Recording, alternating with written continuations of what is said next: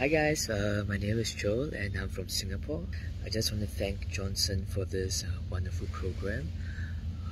It has given me so much insights about my divine, masculine and feminine, and how the stories surrounding them, how I was perceiving them, and allowing me to work through the issues that I faced with them. Empower me as well and help to just untangle the mess, that have happened, for the past 30 over years of my life, and sorting things out, confronting them, and making sense and making clear of things for myself.